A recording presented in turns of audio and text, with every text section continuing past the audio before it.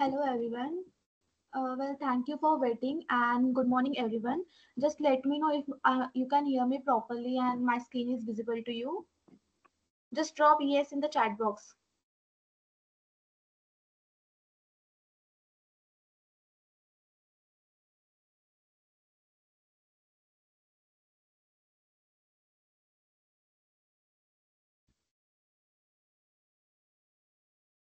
Okay, thank you Radha Tripathi. Well, good morning everyone and thank you for joining us today. I'm Sally Devre, host for today's webinar, and I'm very glad to welcome you all in this webinar where our goal today is to provide you with actionable knowledge, and we encourage you to participate by asking questions and engage with us throughout the session. Well, now I'd like to introduce you the sponsor of this event, that is Synergetics.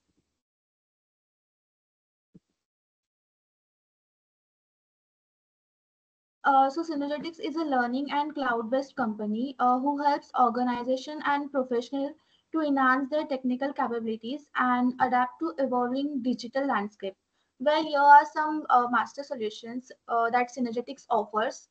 That is persona-based onboarding, onboarding add-on, certification solution, certification add-on, reskilling, emerging technology training, certification hackathon, cloud adoption solution, latest technology training solution, sales, pre-sales training, practice playbook, and architecting. Well, today's webinar is also organized by Emerging Technology Community and sponsored by Synergetics and Microsoft. Well, ETC community is open to all who are eager and interested to learn and explore emerging technologies. Well, for to keep yourself updated, you just need to follow us on our Meetup communities. For that, you just need to download the Meetup app on your system or mobile phone, or you can just scan the code.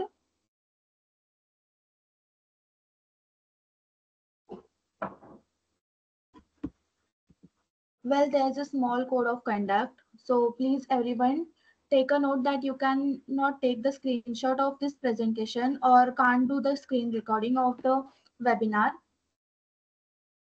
Now, today's speaker for this training is Mr. Mahendra Shinde. He is a Microsoft certified trainer and currently working with Synergetics as a practice head. And today's agenda is showing on the screen.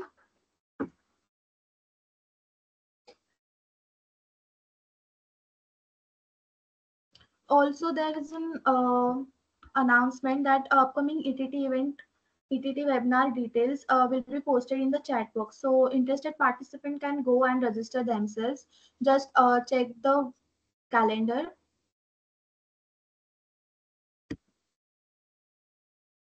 Well, make sure you follow us on our social media platform just to get daily updates regarding webinars and workshops and more. We have already posted all the social media links in the chat box. Just scroll up and you will find the links. Well, thank you for your patience and hearing me out. And remember, this is not the one-way sessions. This is interactive session, and both the parties are responsible to make this session interactive. So now I'd like to hand over this to Mahendra sir. So you can take the charge from here. Yeah, thank you. Thank you, Saili. So, yeah, hi everyone. I hope I'm audible to all of you right now. Hello. Am I audible to all of you? Yes, sir. Okay, fine. Thank you. So, yeah. So, guys, in this particular session, we will talk about GitOps. Okay. So, just a minute. I guess I have not shared my screen yet. Give me a minute. Sharing my screen right away. So, I hope my screen is visible, all of you. Yeah. Okay. Fine. So this is GitOps. So GitOps is basically a new trending term in DevOps workflows or in a DevOps context. Okay. And developers, operations, all type of roles, all type of profiles, people show more interest in using GitOps. So in this particular session, today's session, we will try to understand what exactly is GitOps, how it is related to DevOps, okay, the relation between both DevOps and GitOps. And GitOps is a generic term, and there are several implementations of GitOps available. So I will show you one such implementation of GitOps using a tool called Argo CD. Argo CD is one of the many tools available for GitOps implementation. There are others as well. Okay. So before we start, I just wanted to know how many of you have worked with any DevOps technology? Anyone? You can use gestures in team. You can raise your hand or you can show thumbs up or something like that, right? Already working on Argo CD. Yeah, that's good. Utkarsh. Okay, fine. So anyways, here we will first start with DevOps and then we will go to GitOps to understand exactly how both of them are related. So first module, we will talk about DevOps first. DevOps, Dev and Ops is a new term. Tekton, Argo CD, and Azure Repos. You have worked with all these. Good, very good. So when we talk about DevOps, we will have to first understand what was need for DevOps. Before DevOps or in traditional development, we had traditional responsibility silos. Responsibility silos means whenever something happens to your project or whenever it comes to basic thing like delivering a product on time, every one of these job role like developers, architect, QA, database administrator, they will all have built their own silos and they say like, okay, my responsibilities are or my scope is limited to only these and these activities and I will not do anything beyond these scope. So everybody is looking at their own scope, everybody has their own discipline, right? Which actually hinders or which actually creates issues when you need to interact them or when you need to integrate them all together. This is where DevOps will try to break these silos and make sure all these people, whatever type of roles are involved in building software and delivering it to customer, all of them should integrate with each other. All of them should interact with each other. All of them should collaborate and their single uniform or single, you can say, objective should be delivering a quality product to time, a quality product to customer in time. That should be their single responsibility, single objective. So DevOps is a union of people, process, and product to enable continuous delivery of value to your end users. So you might be from QA, you might be from development, or you might be from IT operations team, but DevOps is basically collaboration of all these job roles together. Now, those organizations who adopted DevOps, there was a study conducted in year 2018. It was conducted by DORA, D-O-R-A, that is DevOps Research and Assessment. So as per this particular study, they found those organizations who adopted DevOps, who actually made all the job roles integrate, interact, and collaborate with each other, right? They found their deployment frequency was increased by 46 times, 46 times more deployment frequency. So they were able to deploy application 46 times more. So earlier it used to be like you get the change request from the customer, or maybe you have some created some kind of milestones, right? That we will be deploying application, let's say every 3 months we'll release it, every 6 months we release it. DevOps actually help you to release it more frequently. That also translate to another benefit, which is faster time to market. So if you have envisioned something new, or if you are implementing some new functionality, DevOps actually allowed you to take that new functionality or to take the new release to market way faster than earlier times. 7 times lower change failure rate. Any idea what is change failure rate?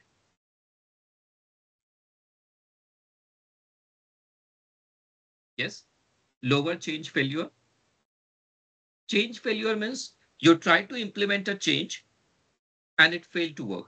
And then you have to roll back your application to the older version. That is change failure. DevOps also allowed them to lower the change failure rate by 7 times. Lead time to changes, there was a great improvement, 2,500 times faster. And all this thing allowed those organizations to increase their revenue. Now, this is impact of DevOps on those organizations. Like this particular team, they asked few questions to some organizations who transitioned into DevOps and what was their project status or how their project used to complete. What was their overall efficiency before adopting DevOps and after adopting DevOps? Yeah. So this is all good and this is all great about it. But what exactly is DevOps? DevOps, as I said, is a collaboration between developers and operations people, right?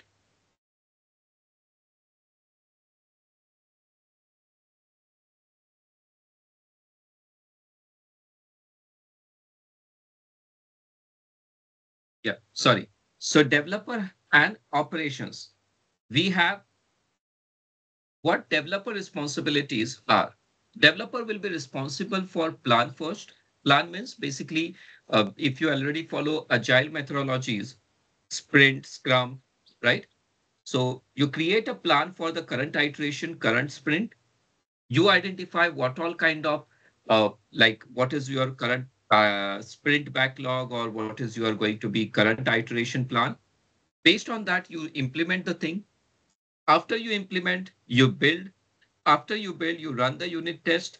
And once the tests are all good, tests are all successfully finished with success, you then release it. Release means you mark that particular product as done, particular functionality as done, or particular sprint as completed, and you hand it over to the operations team.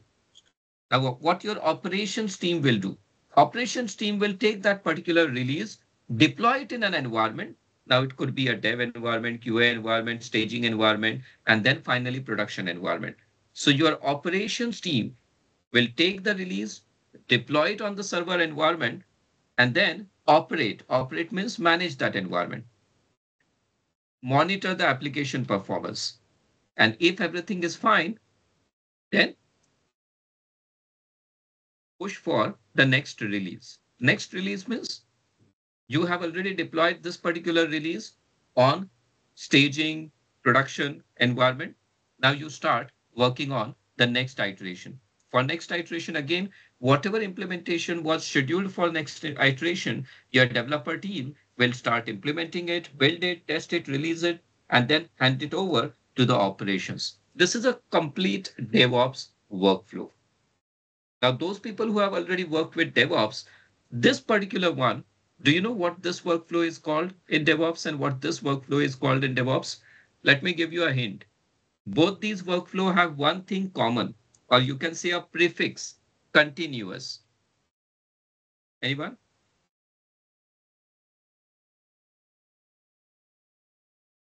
Hello? Yeah, CI and CD. So this workflow represents continuous integration, and this workflow represents continuous delivery and deployment. Now, let me tell you one more thing. This also requires automation. DevOps actually depends on three different, you can say, DevOps has three different important characteristics without which DevOps is incomplete. Number one, DevOps is a culture. As a culture, DevOps recommend all the team to interact with each other, collaborate with each other. That is first thing, DevOps as a culture.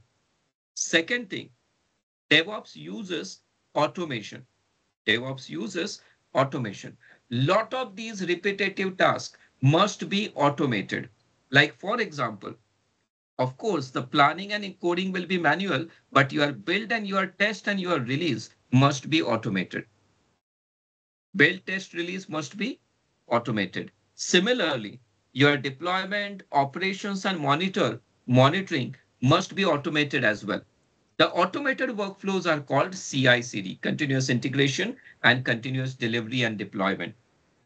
So automation is another important, you can say, pillar of DevOps. First one was the culture, DevOps as a culture. Second one was automation, automated workflows. And third one is selecting the right tools to get the thing done. So if you are using something like Azure Pipeline, if you are using GitHub Workflows, GitHub Action, if you are using GitLab pipelines, if you are using Jenkins pipeline, that is all tools that you use. And in DevOps, please remember the first priority or first preference is culture. Second, automation. And tools are the third one, last one. Is that clear?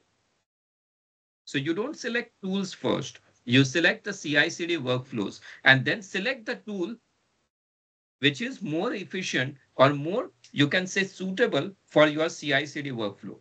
If there is a tool which cannot cover your CI/CD workflows completely, then don't select that tool. Select the one where you can implement the CI/CD workflows properly without any difficulties, without any complexities. So first CI/CD and then the tool to implement that CI/CD. Okay.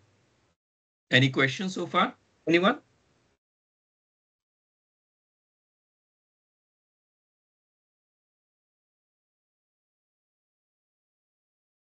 So these are the workflows, as I said, continuous integration, continuous delivery, and continuous learning and monitoring. Continuous learning and monitoring, I've just added it extra. Sorry. What do you do with continuous learning and monitoring is every iteration, you learn from previous iterations mistakes that you have done in previous iteration. Every time you learn from your previous iteration and you keep on doing improvements. Okay, you keep on improving things every iteration. That is continuous learning. A typical continuous integration and continuous delivery or continuous deployment workflows, what we are actually doing. Okay, so let's say, for example, we have a development team. A development team might be using some kind of source code management tool, SCM. May I know any name of SCM, source code management tool, that you might be using? Version control system? Anyone?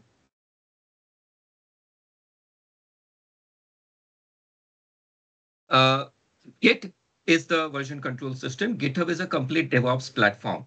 Harsh. Okay, Azure repos. Yes, that's right.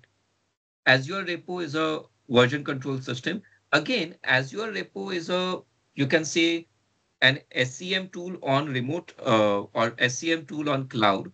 The actual version control system that you will use with Azure repo and GitLab is Git. Azure repo and GitLab are basically platforms where you can maintain your remote repositories. Okay, cloud platforms, just like GitHub. Version control system is Git, Git. Okay. There are other version control system as well, like you can use SVN, subversion version control system, or you can use CLM. Okay, there are so many different version control systems already available. So you choose certain version control system depending upon your project requirement. Now, then you use continuous integration, CI. CI. Now, CI is a workflow. What we do in CI workflow, continuous integration workflow, is every time your developer makes any update to the code, any changes to the code, your continuous integration workflow should automatically build, test, and release your application. Automatically build, test, and release your application. After that, you have continuous deployment workflow. Continuous deployment workflow is the one who will actually take that released application from continuous integration. It will take the application which is released and deploy that application on staging environment, deploy that application on dev and QA environment, and then finally deploy it on production environment. Okay.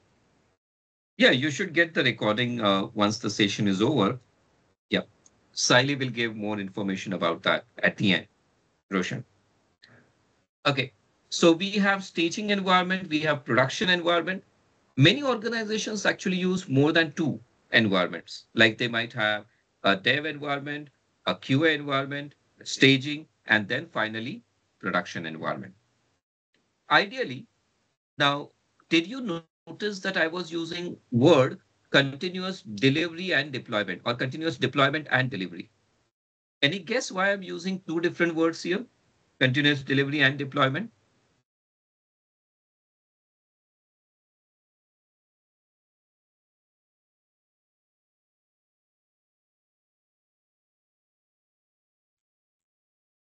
No, no, that's not totally true. Yes, it is automatic, but yeah, you mean deployment, deployment is manual, right, Abasi? Right then. Okay, so that's not the only difference, by the way. When I say continuous deployment actually means that you are deploying application on certain environment like staging or QA. But continuous delivery, when you do a continuous delivery, delivery means you are actually delivering the product to its rightful users. Okay. And by the way, when we release it to the users, that means deploying to production. Normally, it should be a manual process. It's because if you do any deployment to a production environment where there might be a previous version of application already up and running, there is a possibility that a previous version of application is already up and running in production, and you did a deployment that might actually disrupt or that might actually result in a downtime. So that's why continuous delivery should be a manual process. Okay. Continuous delivery should be manual process because it might result in some kind of downtime, right? And it might result in uh, some kind of uh, disruptions to the users. Okay. Sorry. So DevOps actually use this type of workflows, CI and CD workflows. Okay. A typical CI workflow works like this. In SCM, code is updated. You have some kind of CI tool, continuous integration tool. It could be Azure pipelines. It could be GitHub Actions. It could be Jenkins. It could be GitLab pipeline. So you have some CI tool that will detect a change in code.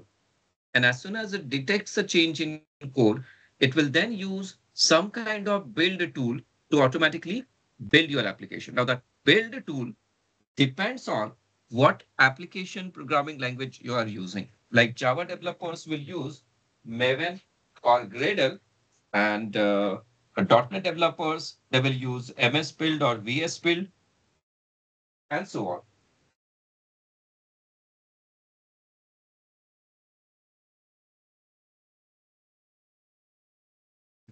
Okay.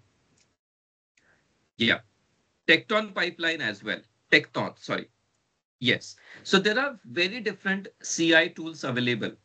Now, please remember while selecting a CI tool, you will have to first check what kind of application they are actually designed for. So, Apasi, what kind of application or what kind of pipeline Tecton provides? Is it specialist into some certain kind of applications?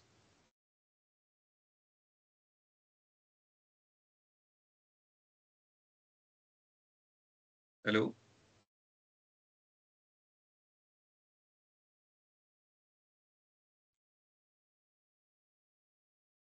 Yes, microservices, right? Whereas Azure pipeline, GitHub pipelines, GitHub Actions, and Jenkins, they are generic ones. You can use them for any kind of application, microservices or not. You can use them for just anything, right? But modern applications have, you know, kind of a very complex structure. Nowadays, your modern applications might be built with microservice architecture where a single solution might contain 10, 15, 20, 25 different services, right? There is a possibility of all of them are containerized. So you might have to build the container images and then publish those images to certain container registry and then write a workflow to, let's say, deploy them on Kubernetes cluster, all that kind of thing, right?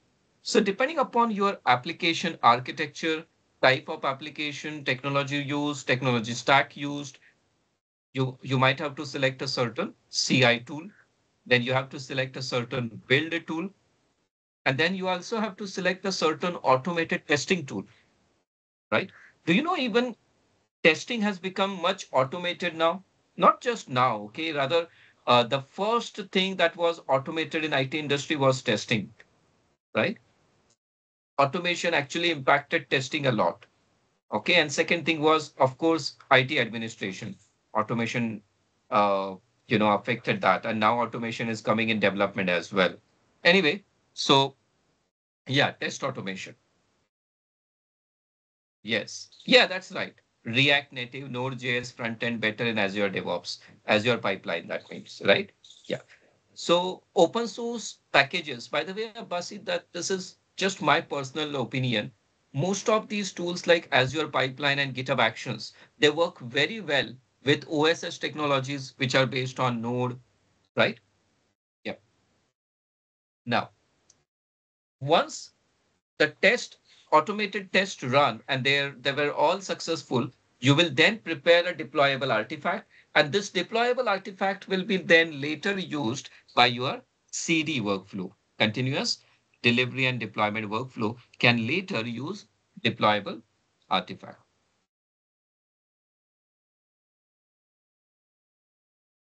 Now, what about continuous deployment?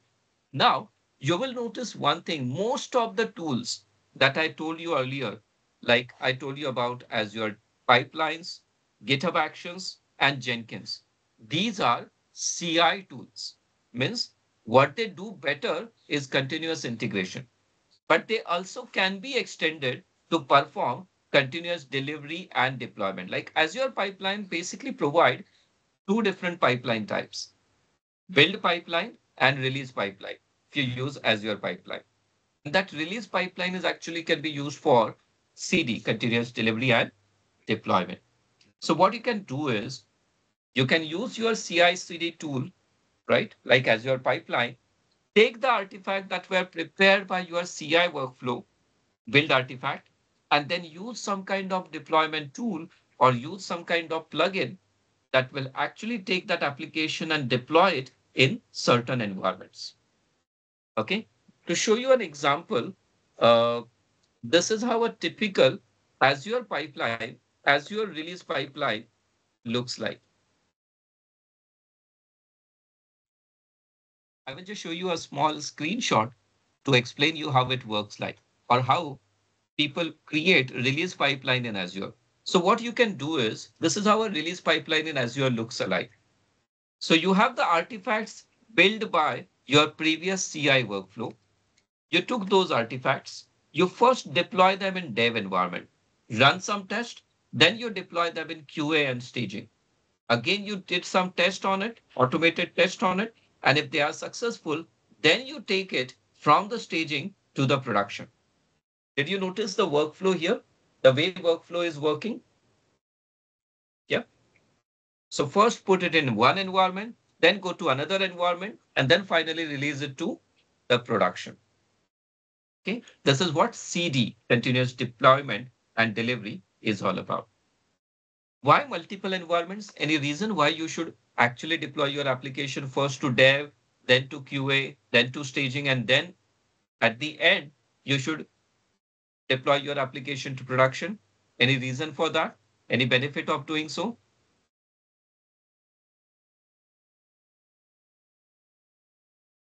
Yes, Abbasi, you are right. You can actually give them any name. Like instead of saying dev, you can say SIT. Instead of, let's say, QA, you can say UAT, user acceptance test. Instead of staging, you can call them pre-production. And production is always called production environment. But any reason why we should create and maintain four different environments for our application? Any benefit in doing so?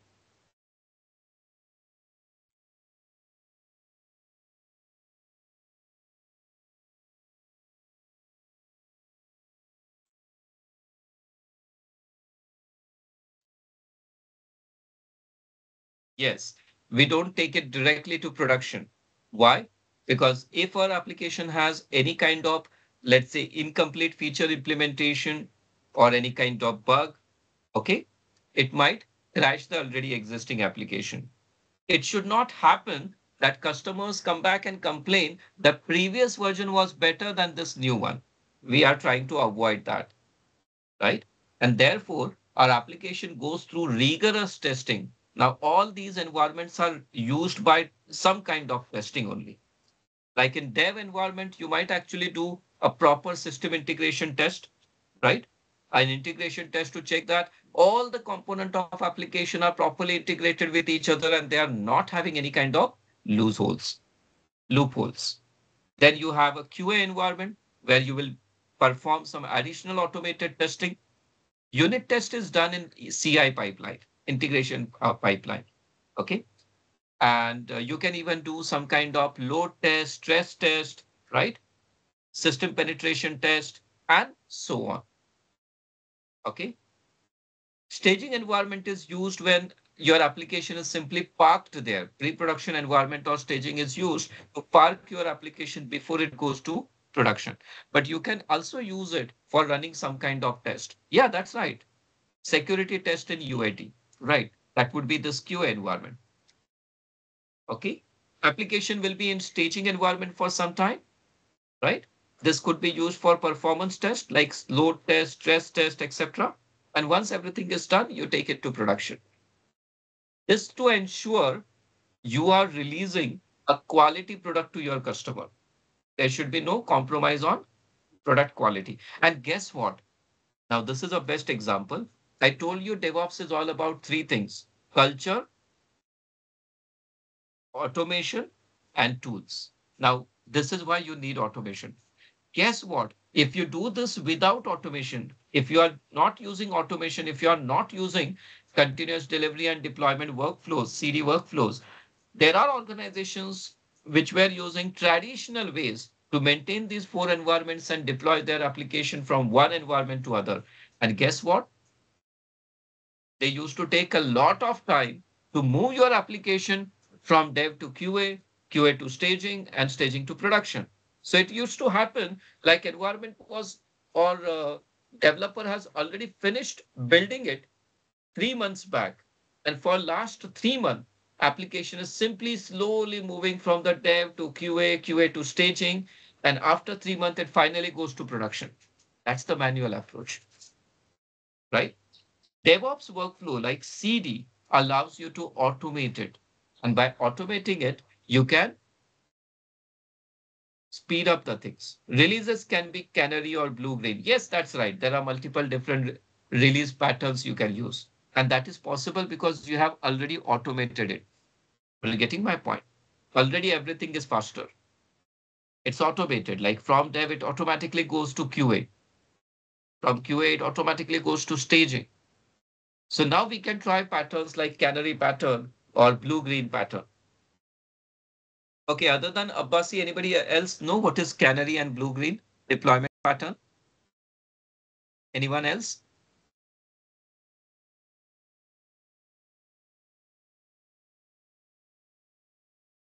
Okay, blue-green is when you are actually providing two options to users. Oh, sorry, not two options, that is A/B deployment. In blue and green deployment, it means that you have old version of application already in, let's say, green environment, and you release a new version of application in blue, right? And then you swap them. Blue becomes green, green becomes blue. Users can access the application now. But if any kind of defect is found in production, you can just swap them again, right? You can roll back the deployment easily. And canary is like the new features will be released only for selected users, not to everyone. Okay, so you can do that. Yes, you can do that to better manage your product updates. So this is optional. This comes later. Okay. Oh, sorry, I need to minimize this. So that is CD workflow. Now, these are some of the tools that you might use. Like, for example, if you are building a Java application, the build tool Java application uses is Maven and Gradle. If you are a .NET developer, you will use something like MS Build, Visual Studio Build. If you are a Python developer, you might use something like PIP, which is Python Package Manager, basically, and NPM, Node Package Manager. For testing, you will use tools like JUnit, TestNG, NUnit, PyTest, Mocha, and so on. And in Build Agent, you can build them on multiple platforms. Now, just a small correction. If you are using .NET Core, C-O-R-E, .NET Core, .NET Core can be built on both Linux and Windows. Here I have mentioned Windows. That's wrong, actually. Only if it is .NET Classic Legacy version, it requires Windows, but .NET Core, you can run it anywhere now. Okay. Java, Python, Node.js, you can use any kind of either Linux or Windows platform both. Additional tools you might need to know. You might use something like Azure DevOps, which is very good CI/CD tool with complete ALM and available as a service. SaaS, that is Jenkins, CI/CD, but does not provide application lifecycle management, and it is available as a community free version and managed service. Circle CI, it's again CI/CD, but no ALM, available as a managed service.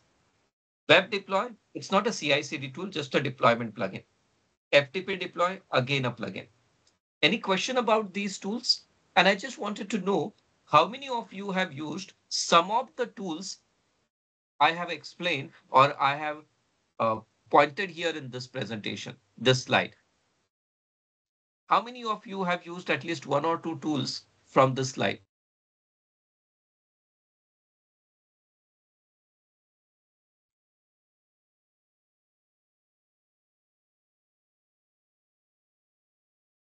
Okay, so Utkarsh has used. Good. Yeah, used Git. Yeah, Git is a very bare minimum requirement for using DevOps. By the way, before you start working on DevOps, you have to start using certain version control system, not just Git, but any other version control system for that matter, to get started with DevOps. Okay, just a minute.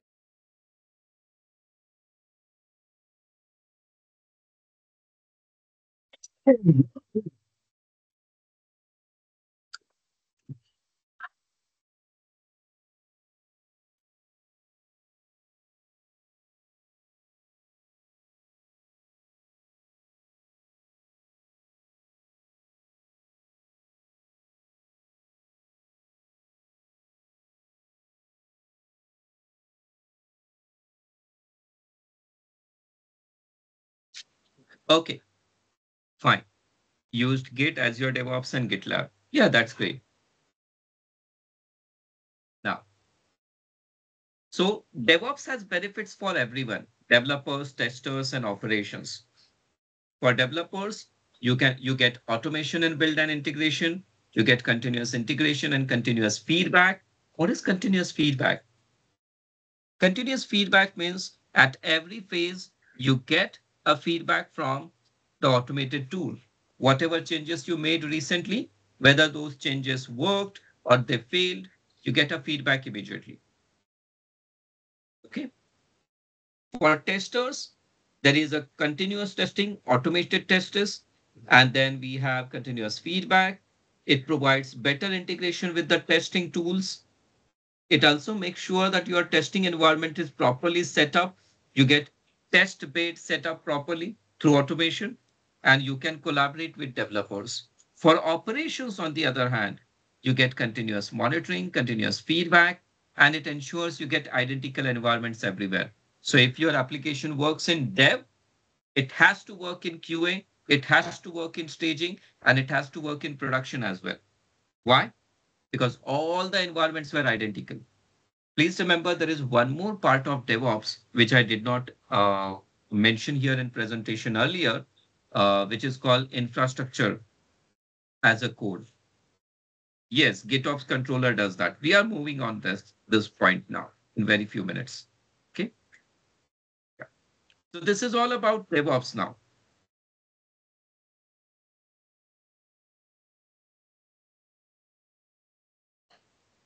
Okay, we will skip the GitHub part. GitHub is not required.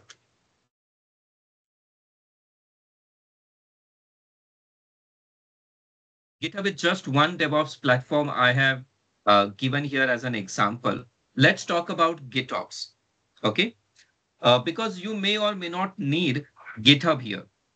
What exactly is GitOps now? What we have discussed so far is only about DevOps as a generic term, DevOps as a generic concept. Let's talk about GitOps. What exactly is GitOps and what exactly GitOps is not?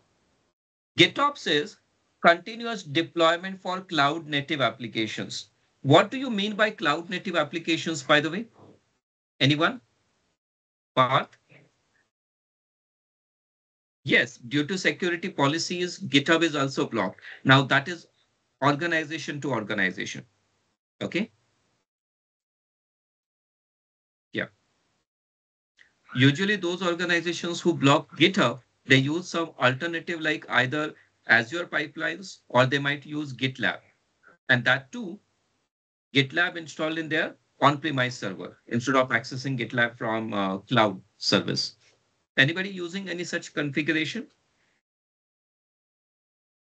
Parth has mentioned apps built to be deployed on cloud. On-premise, you have used it, right? Okay, good. So most those organizations who block GitHub, they block it because they are already using an alternative which is in-house. They are using an in-house alternative for that, right? GitHub also is available for on-premise deployment. We call it GitHub Enterprise. Okay. Yeah. So cloud native applications are applications which are born to be deployed on cloud. Applications which actually will consume or applications that will actually get all the benefits of cloud. And these applications may or may not work properly on on-premise cloud native applications. Now, cloud native applications have different kind of demands or different kind of characteristics than your regular applications. And they also need a new and modern way to release and deploy them on cloud. If you're using something like Azure Pipeline, GitHub Actions, they are for generic, all kind of application. Whereas GitOps is continuous deployment for the cloud native applications, specific type of applications. So what exactly GitOps is and why it start with Git? Please remember, GitOps, like DevOps. In DevOps, we have dev and operations team. But in GitOps, we have Git and operations, right? So far, developers say that Git is a developer tool.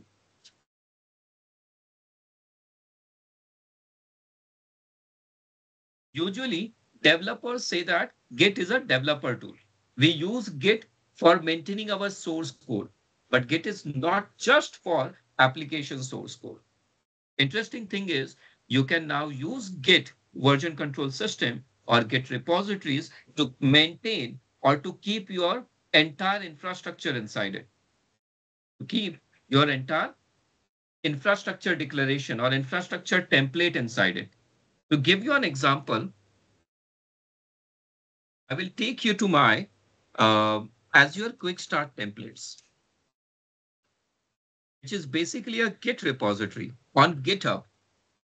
But this is Azure Quick Start template. This contains not the source code, but instead a deployment template, right? So to show you an example now, I'll go to application workload. From application workload, I'll go for, let's say,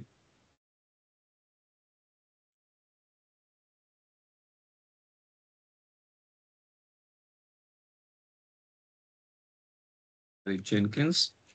Yeah, Jenkins. From Jenkins, I'll go with this Jenkins cluster, 2 Linux and 1 Windows, right?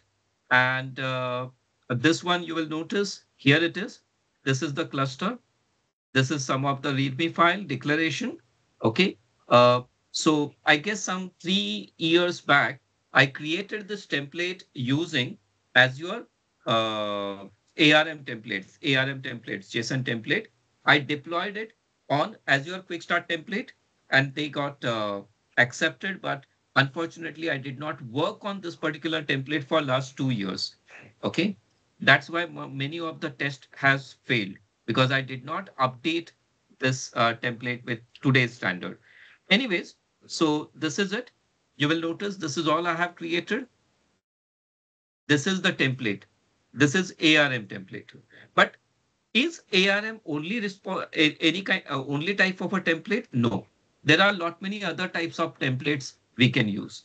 This is called declarative approach. What is it called?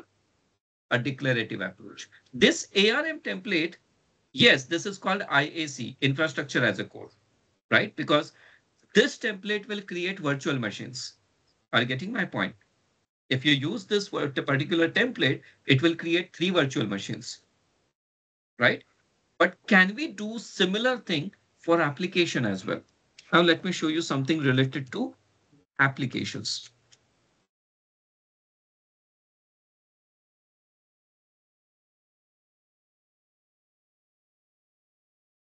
No, there is no Kubernetes deployment file here. Let me take you directly to my Kubernetes manifest files. Okay. To show you an example, let's take this one. For example, this is a YAML file, and you will notice one thing, the single YAML file is actually going to deploy 3 different applications. First one is web app 1, second one is web app 2, and third one is web app 3. So I have 3 different applications in a single YAML file. And then for all the 3 applications, we have 3 services also declared. This is again declarative approach, but this time it is not for infrastructure, it is for application. Are you getting my point?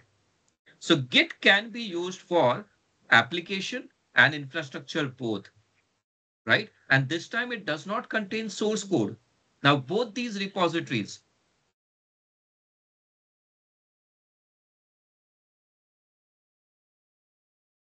okay, so this time I'm using it for 2 different purposes.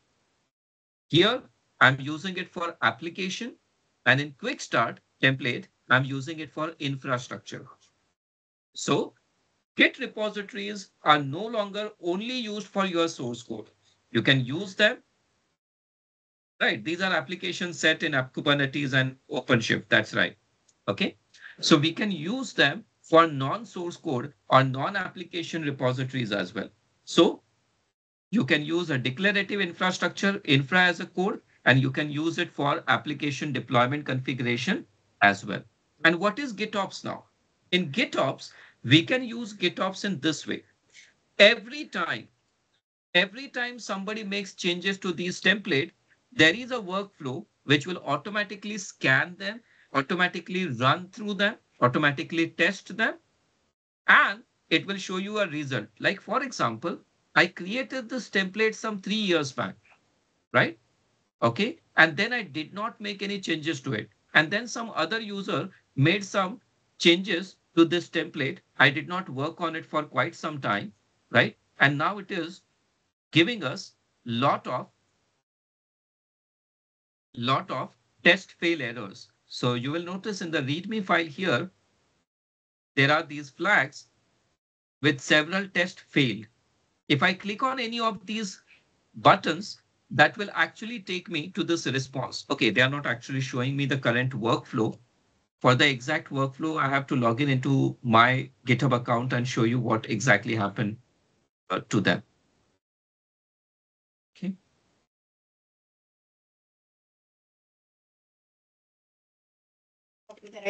Okay.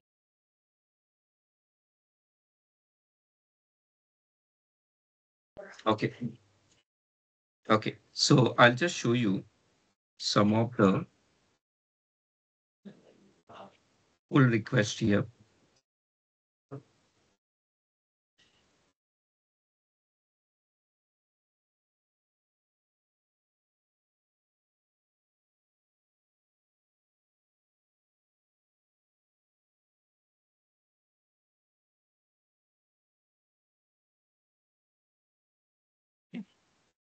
So this was the pull request I created. As you can see, I created this particular template in year 2020. So 4 years back, right?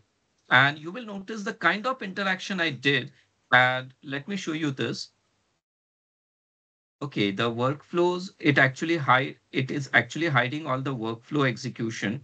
And instead it is just showing me the interaction that happened between Brian and me about this particular workflow.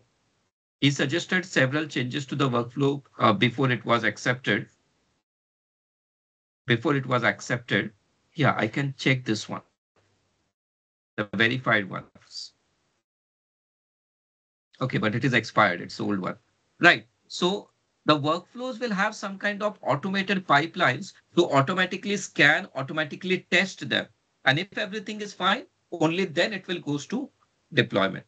Similarly, if I make any changes to my Kubernetes YAML file, my application configuration file, every time I make a new commit, it should automatically detect the change and redeploy my entire application. This is what GitOps is. Is that clear? Hello?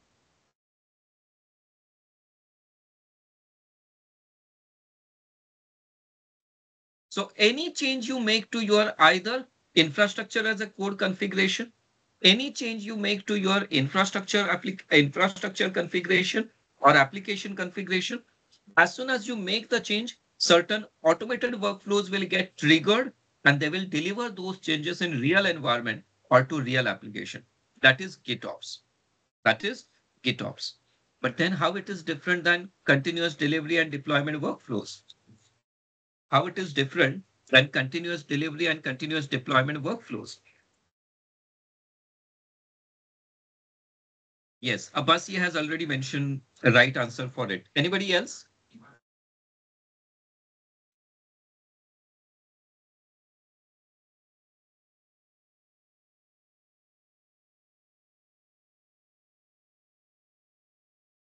Okay. So basically, a regular approach, if you use a regular, or you can say a classic CD workflows, continuous delivery deployment workflows, you can trigger continuous deployment. You can trigger CD workflows or continuous deployment workflows three ways. Number one, you can manually invoke them, manual run. Number two, every time a new release is created, or every time your CD workflow, CI workflow creates a new artifact, publishes a new release artifact or new build artifact, whatever you call it, then automatically your CD workflow will run. And number three, it's scheduled deployment. What is scheduled deployment? A regular or classic CD workflows, continuous delivery deployment workflows, you invoke them either manually, or every time your CI workflow creates new artifact, new version, you call CD workflow. Or you can schedule it like every Saturday, every Friday, right? But how GitOps is different now? What is GitOps? How it is different? In case of GitOps automatically keep syncing. It sync, like Abasi has mentioned, sync the manifest or config files in Git repository with the actual environment. Now, environment means you can actually use it for all the environment. You can have GitOps workflow for production environment, and you can also have GitOps workflow to work in dev, test, staging, QA, and then production environment. All of them, whichever is target environment. So what GitOps will do? GitOps will sync your configuration file or manifest with the actual environment. And if they are not in sync, if they are not in sync,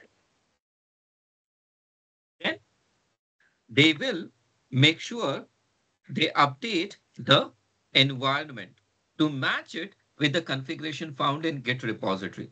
So instead of using Git repository only for the application source code, now you can have a dedicated Git repository that contains Infrastructure as a code, your infrastructure configuration or your application manifest files. Now, this is most commonly used for containerized workflows. It is most commonly used for containerized workflows. Is that clear?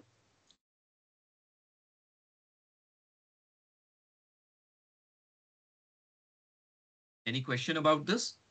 GitOps?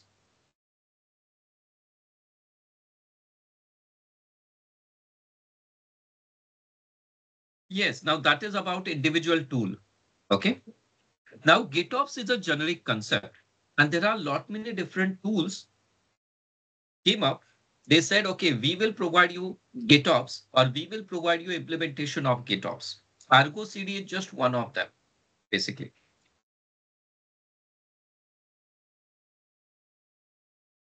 So what is key principle of GitOps? Number one, declarative description. Never use any kind of script or manual approach to create your environment, set up your environment. It must be declarative. Do you know there are third-party tools also available to set up your environment? Basically cloud environment. How many of you have used Terraform, heard about Terraform?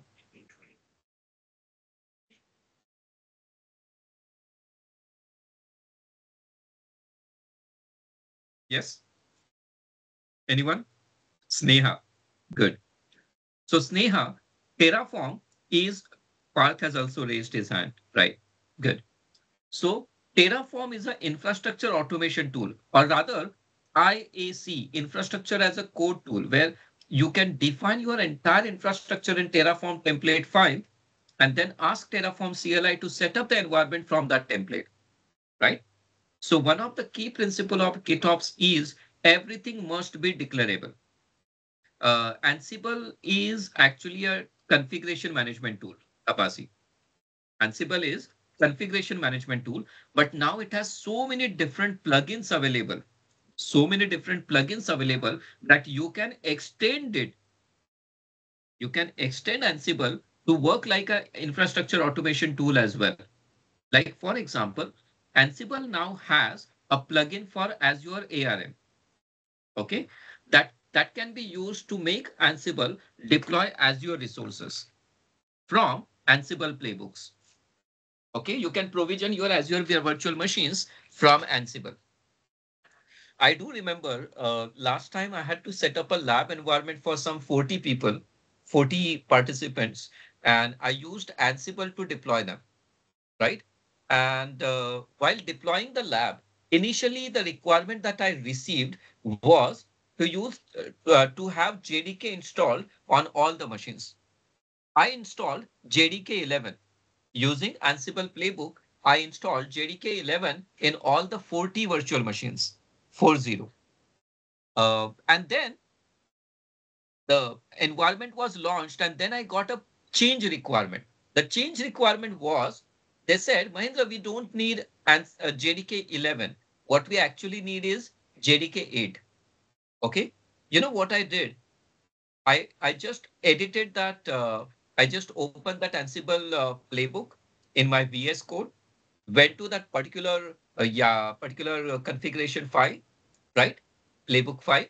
And there I changed JDK version from 11 to 8, saved it, right? Run Ansible command line to apply the changes, right? And I told them I'm working on it. Give me 10 minutes. That's it. And in next 10 minutes, all the machines had JDK 8 installed. And I had designed my Ansible playbook to make sure that currently installed JDK 8 automatically becomes the default JDK, Java home environment variable and everything I had said. That is example of automation. Now tell me one thing, what if I did do this manually, like SSH into every Ubuntu machine or RDP into every Ubuntu machine, manually install JDK 8 into it and make sure that is default JDK. Don't you think for 40 machines, it might have taken me 2 hours, right? Or maybe more than that? Hello?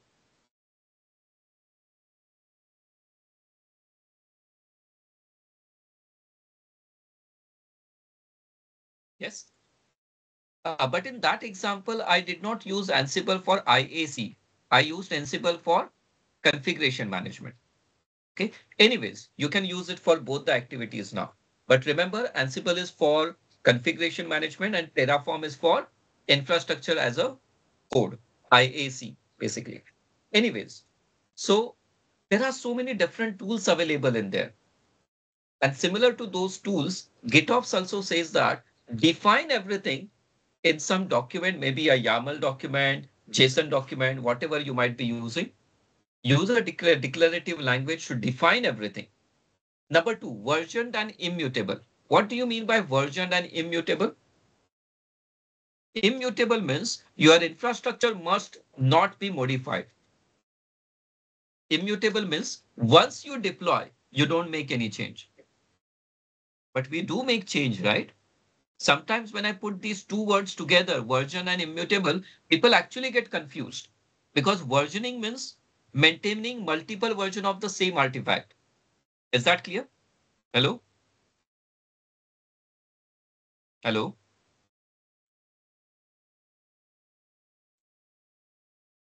Versioning means maintaining multiple version or multiple copies of the same artifact.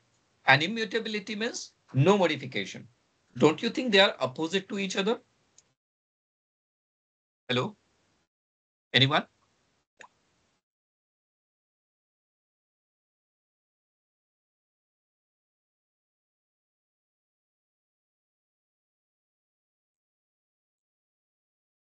Yes, they are kind of opposite, but we are using them in a same context. What does it mean?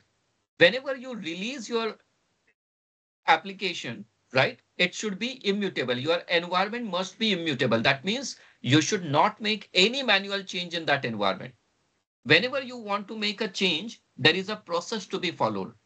To make any change, the change must be introduced as a new version. The change must be introduced as a new version of configuration. And then push that new version of configuration to your environment. That will give you one huge benefit. You can track all the changes. That gives you traceability. What is traceability? You will get to know like what changes were made to your infrastructure when and how, who made those changes. And because everything is tracked, if at all it is needed to undo your last changes, you can undo those changes by going back or reverting back to the older version. And that's why GitOps use Git version control system.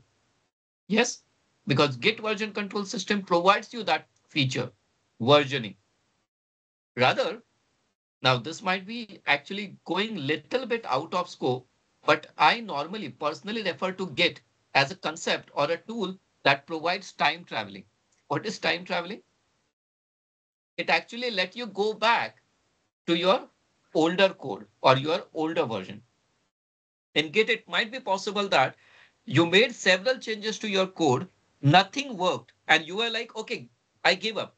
Let's go back to the code which I have written on January 1st. That was the original one without any bug, without any problem. Since then, I was trying to do some research. I was trying to implement something new that didn't work. Now let me go back to the old one, which was up and running with no issues, no worries. You can do that with Git. And here in GitOps, we get that benefit of version control system, Git. Number three, pulled automatically. Now this is because Git has lots of Git hooks or GitHub hooks if you use GitHub. So you can automate this process, automatically pull the changes. It's very easy. Whatever GitOps tool you use, the GitOps tool will simply go and ask your Git repository, what is your latest commit ID? What is your latest commit ID? And if that commit ID matches with the last commit ID, that means there were no changes made to the Git repository. But if the commit ID is different, if your current commit ID and your last commit ID are not same, that means you must have made some changes to it, right? Yes, git clone. So they will check if your commit ID has changed. If your last commit ID is different than what it was recorded in the system earlier, that means certain changes have been made. Download the changes, deploy them. So it will be pulled automatically. And you can also do continuous reconciliation. You can reconcile that my environment was like this earlier, and now my environment is like this. You can always do this. It's called Git diff. If you are using Git repository or Git version control system, in Git version control system, it is called Git diff. Like for example,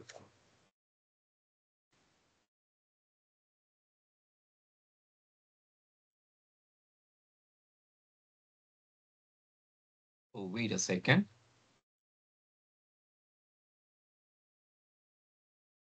No, not this one actually.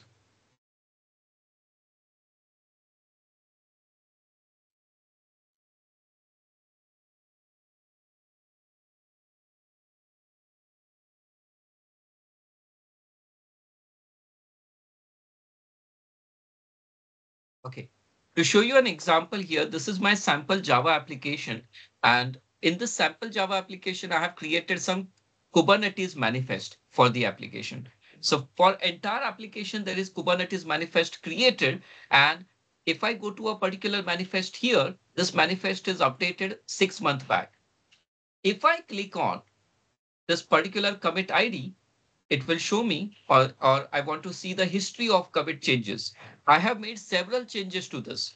Now, what if I randomly select one change, click on it, and it will actually show me what changes I have done. Like, for example, the change I have done here in this commit, there are few changes here. Like, for example, okay, this is minor. I have just deleted an extra space here.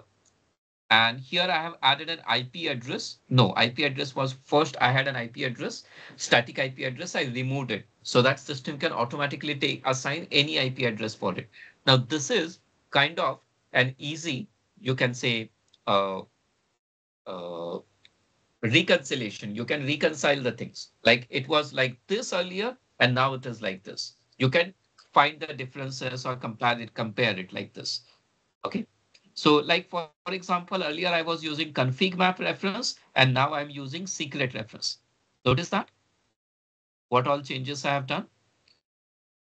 By the way, I'm not actually following the best practice, which normally I prefer, or in most of my session, I tell about, I normally recommend a best practice to people. I tell them whenever you are using Git, okay, don't put multiple unrelated changes into one single commit. And I'm actually breaking that best practice now.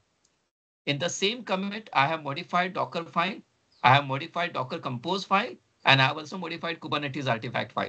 There should be 3 to 4 different commit IDs here. Okay, anyways, that's fine. You can say it's like an anti-pattern.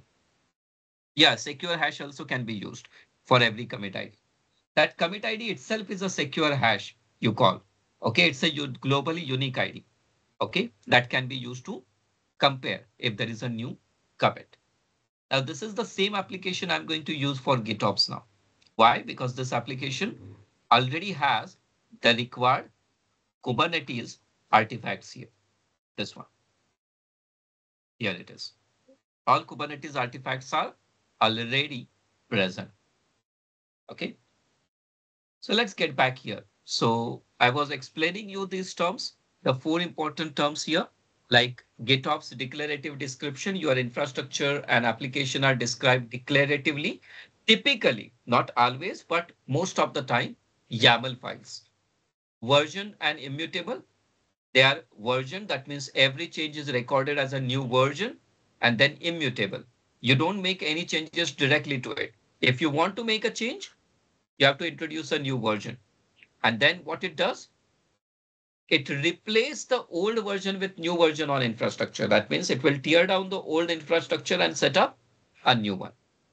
Pulled automatically, it's because it will check with Git for any new commit. And if a new commit is detected, do the fresh, you can say update. And if there is no new commit found, it means it's not required. Continuous reconciliation, it will compare the environment. Now, this is what actually I told you about in pull automatically. It will check what is the state defined in Git repository and what is the actual state. So these are key principles of GitOps. Benefits. Increase deployment speed, like DevOps, GitOps increase the deployment speed for your application because it automates and accelerate deployment process. Make it faster to get changes in production. Enhanced stability and reliability. Stability is increased because it reduces error because of automation and declarative configuration. Amount of errors will be reduced and you get a consistent environment. What do you mean by consistent environment? In case if you are maintaining 4 environments, dev, staging, QA, and production, and if you are using infrastructure as a code, IAC for them, it will ensure that all the 4 environments are in consistency or all the 4 environments are in sync with each other. It should not happen that your dev environment is using Java OpenJDK from, let's say, Eclipse, and your production environment is using Oracle JDK. It will not happen. Why? Because they both are based on the same template. Collaboration will be improved. It facilitates a better collaboration by using Git version control features. It enables team members to track changes, propose updates, right? Because of Git, basically. You can also use existing features of Git, something like pull request. Anybody heard about Git pull request? Hello? Heard about pull request?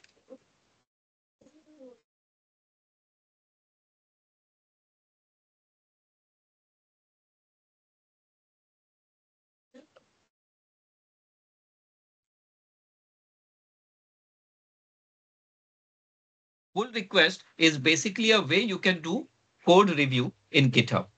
So basically, using pull request, you make some changes to the code, you raise a pull request, and you request collaborators or other team members to evaluate your code and accept it like this.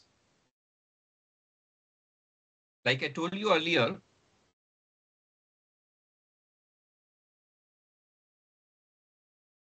my pull request. And here, let me show you some of my pull requests now. Like this is another template I created in January 2023, and this was the pull request. You will notice a kind of interaction happened between me and another person who was evaluating my pull request. Okay, so like for example, I did some update here, right? Because syntax was, there was some best practices not followed and all, right? And finally, I changed the title. And there was a user, Alex, who actually accepted the changes and merged them in this particular Git repository. Now, there were 3 people involved here. One is a bot, as your quick start bot. Then this person who accepted my request, collaborator, and this one is me, right? Okay, fine. So the pull request provides you a better way to interact with the team. Okay, that gives you a traceability. You will always have a record of what changes were done by which developer, which user, and whether they were accepted or not. It improves the collaboration. And then auditability. That is what traceability is. Every change is logged. Every change is traceable.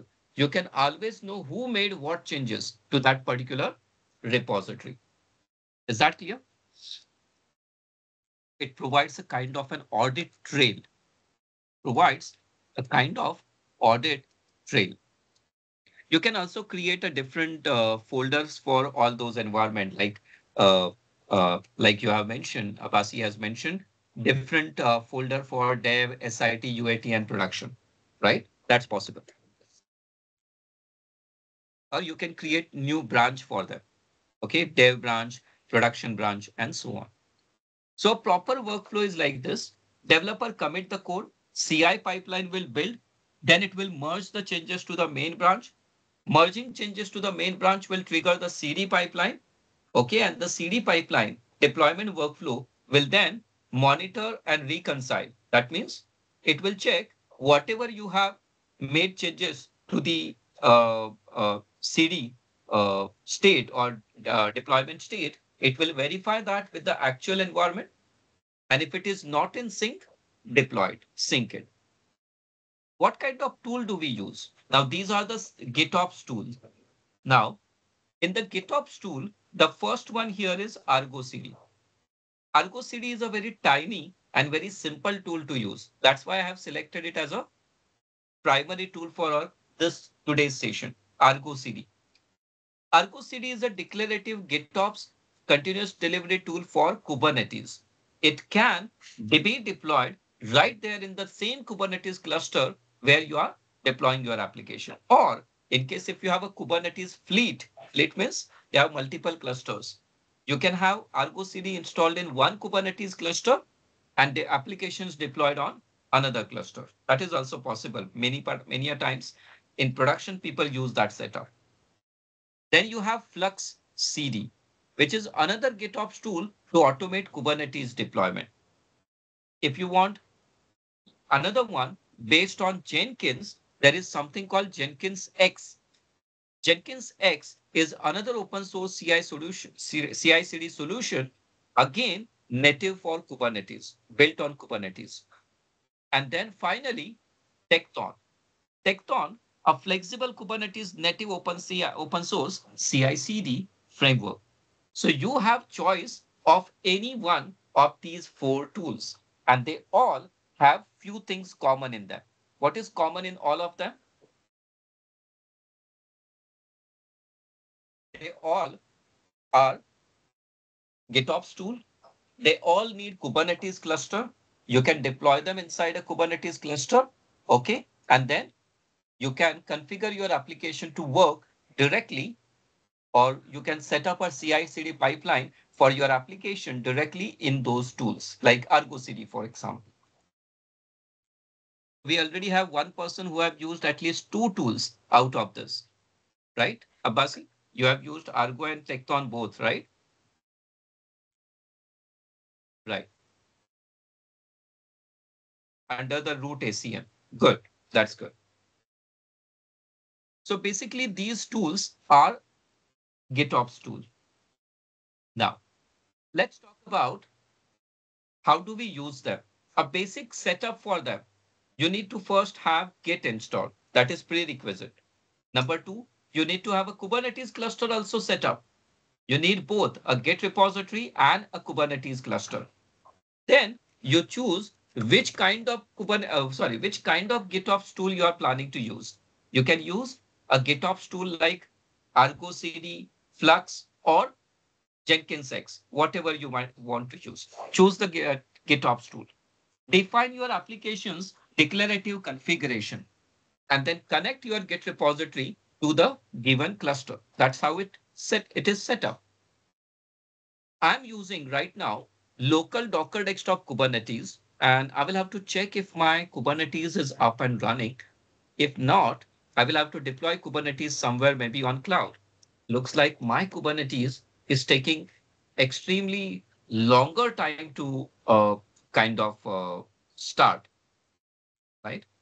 There is something wrong with my Kubernetes, local Kubernetes, unfortunately. But don't worry, I have multiple other solutions as well. I could have Kubernetes cluster deployed on cloud quite easily, isn't it? Yeah, Tekton can be used for both CI and CD. So one benefit would be you can simply have the source code repository and you can use Tekton to basically build and deploy your application from the same workflow. Wait a second, looks like I entered the wrong password. Anyway, I will do this. Meanwhile, I'll close this. Docker desktop is of no use to me. I should just shut it down.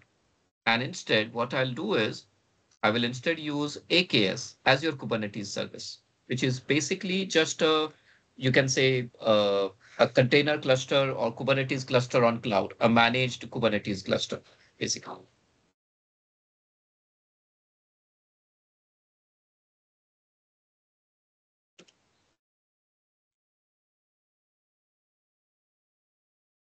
This should not take much time, okay? Deploying Kubernetes cluster on it Azure should not take much time, just another 2-3 minutes. Meanwhile, you have any questions, please post your questions on the chat window now.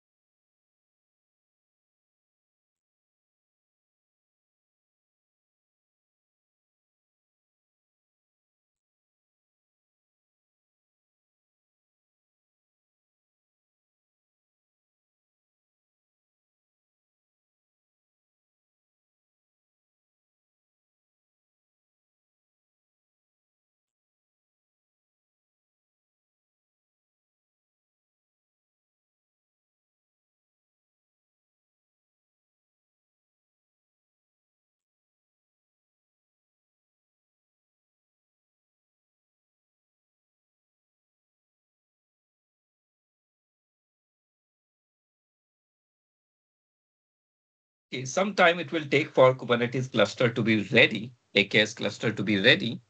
It's going to take some time. Wait a second, where it is? Yeah. So this will take some time. Meanwhile, we'll discuss few more points here. So in order to use any of those tools, Argo CD or Tekton, for example, you need to have your Git repository, you need to have your Kubernetes cluster, and you need to choose a GitOps tool of your choice. Now, a demo with Argo CD. I will show you a demo, and then we will just have small discussion about what we did exactly. Okay, I will show you our actual demo for Argo CD now, and then we'll wind up today's session. Okay, so how do we install Argo CD? To install Argo CD, what you can basically do is you can just visit their website and download Argo CD CLI for your website. Okay, Tekton can be used. Is there any free AI automation tool to migrate YAML from Azure pipeline to Tekton pipeline? Good question. Actually, I'm using quite few AI tools, but I never used any AI tool to do this type of translation. Okay, I'm not sure about any tool can do that, but why not, right? I have something called GitHub a Copilot available installed on my system, and I can just simply try that, right? Probably.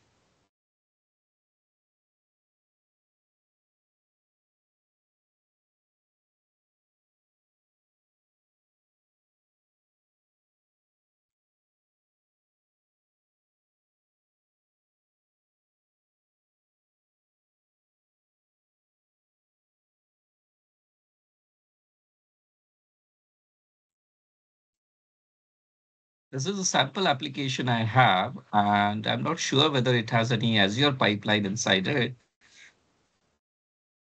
No, there is no Azure pipeline. This is basically just a deployment template.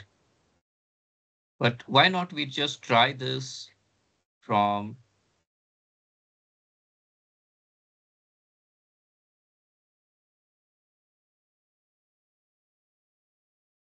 okay.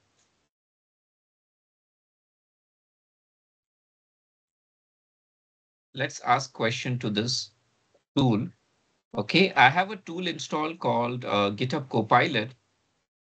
Okay, sorry.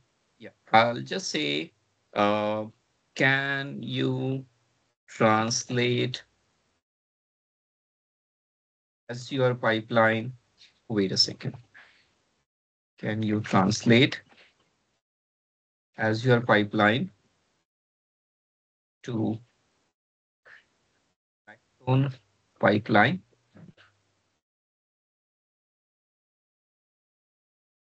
Okay. Yes, looks like if you use GitHub Copilot, you can do this. Yeah, right. There is no free tool as such, but what you can do is, yeah, I guess I did a typo here, Tekton.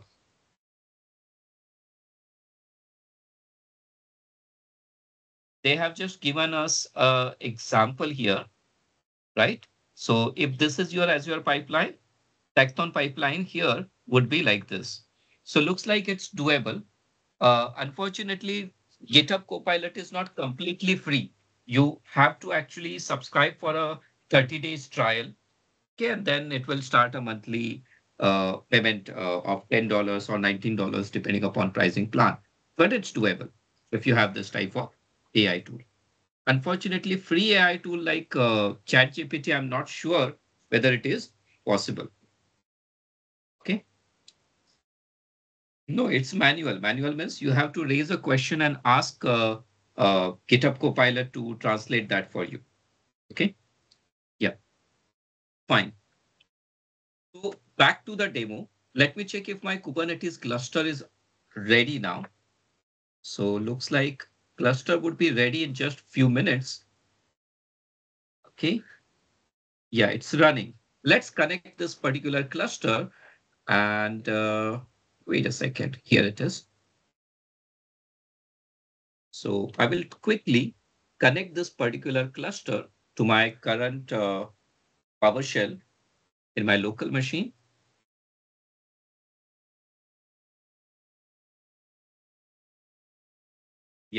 right? So what I'll do now is let's go to my user home directory, and then I'll go to kube folder, and let me just kind of back up my old Kubernetes config file. Okay, and let's do this now. Don't worry, I already have Azure CLI installed. So I will just set the account and I will download the cluster credentials. But I guess I might need some change here. Force it to give me admin credentials. Okay, that's it. Now my Kubernetes cluster is accessible to me after the credentials are downloaded, of course. Looks like done. Now, what I'll do now is I'll use this command. Sorry, not git. I'll use this command, kubectl, sorry, kubectl config and get context. So looks like I'm connected to my Kubernetes cluster now. Now we have to install Argo CD. So how do we install Argo CD? I guess on this machine, I already have Argo CD installed somewhere. What is it? Argo CD is just a binary file. You just have to download this binary file and keep it somewhere in your local folder. Like for example, what I have done is I have created a common folder for Helm and all the binaries are stored here. You can see Argo CD is already there. Okay, the CLI is already there. By the way, in case if you want to know how to download it or from where to download it, you can just head over to Argo CD community page. Here it is. Okay, argoproject.github.io. Okay, now this is Argo CD. What you can do is basically you can download the binary file. This is documentation for Argo basically. Okay, and if you want to get it, you can actually get Argo CD using manifest file also. And there is another way is to download the exe file of Argo CD. What I have done is I have downloaded the exe for Argo CD directly.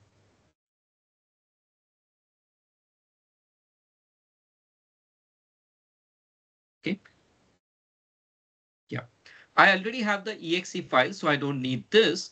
This exe is already in my path variable. So let's try Argo CD and let's just take a help from Argo CD. So if I do Argo CD help, this is the complete help. Now here, Argo CD allows me to, interact with my cluster. Okay, so for example, you can say Argo CD account, Argo CD admin, right? Argo CD GPG, project, repo, version, etc.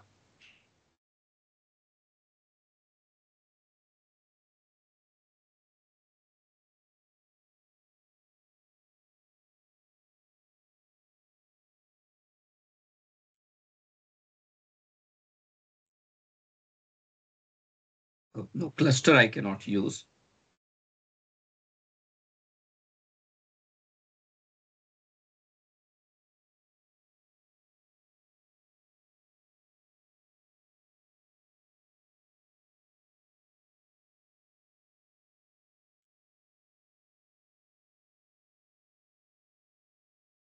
I already have the cluster and okay, looks like inside a Kubernetes cluster, it's better if I create a separate namespace to keep Argo CD.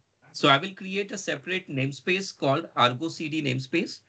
And once I have created Argo CD namespace, I have to download and install Argo CD on it using the manifest file only. There is no option available in CLI. So what I will do is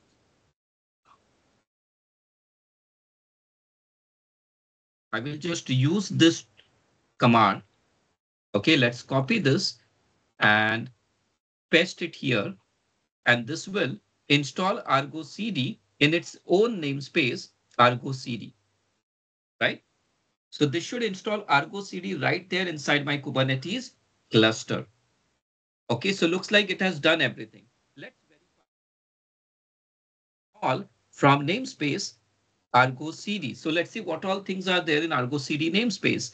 So you can see Argo CD namespace has all these pods, but most of them are not yet ready. You can see its status is 0 out of 1. These are the services. These are the deployment objects, and these are the replica set. And there is even one stateful set. Let's try the status once again. Okay, looks like out of 7, 8 pods, just 2 pods have shown status as 0 out of 1. Others are already up and running. That's great. Let's try again. Did you notice all the pods are running now? Hello? What does it mean?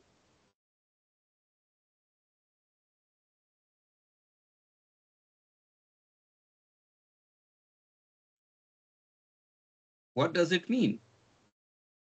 It means Argo CD is ready to use. Let's get the default password of Argo CD. Let me show you here. This is how you get the default password for Argo CD. Your default password is Argo CD initial admin secret from Argo CD namespace. We will take the password and display it on the screen. So this is the password for Argo CD. Okay. Looks like this is an encoded one. This password here is base 64 encoded. How do we decode it back? Unfortunately, for base 64 encode decode, what I will do is I will use tool base 64 decode, and here I will just pass this string and then use base 64-d to get the password. So this is my actual password for Argo CD. Yes, I got the password. Now, next what? Let's use Argo CD login. Wait a second, I cannot log in if it is not already connected, right? Let's try it anyways. Yeah, there is a decode tool, but it is available in default Linux bash. I'm not sure if there is a decode tool available for PowerShell. Right now, I'm using PowerShell. Okay, this is my PowerShell environment.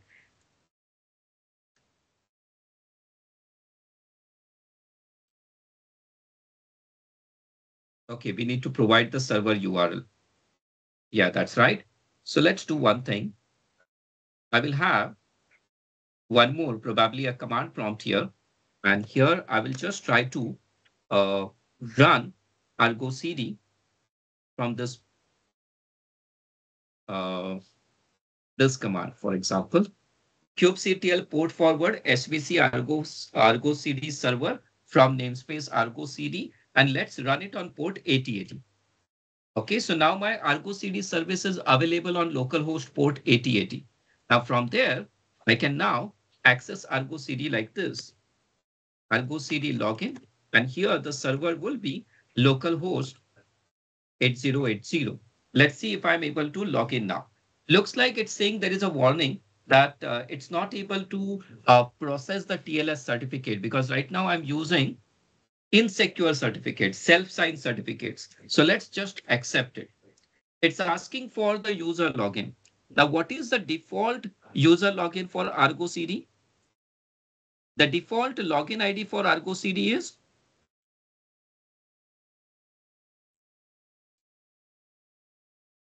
Argo. Oh, sorry, I guess it's admin. And then I will paste the password and let's press enter. Looks like something is wrong. Either username or password is wrong.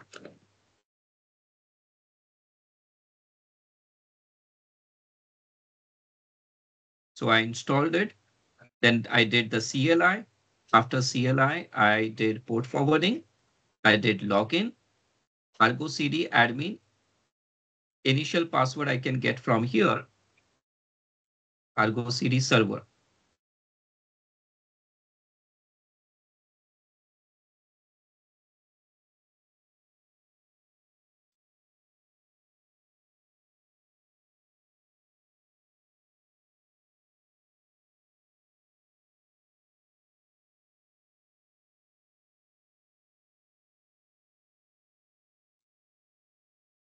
There is another way to get the password. Okay, that's the same password basically. And in order to log in,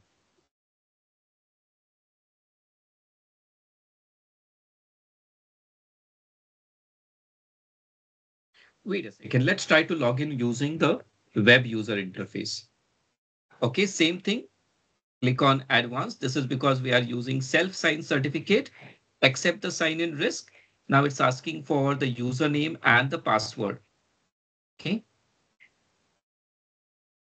I'll go in password. Sign in. Not now.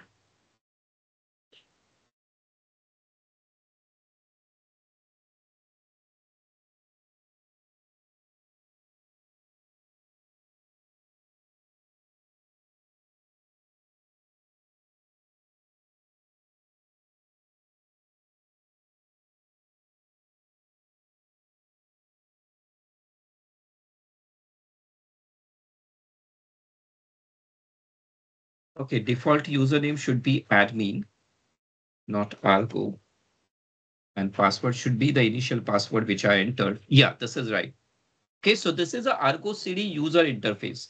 Instead of logging in from CLI, you can also log in from admin user.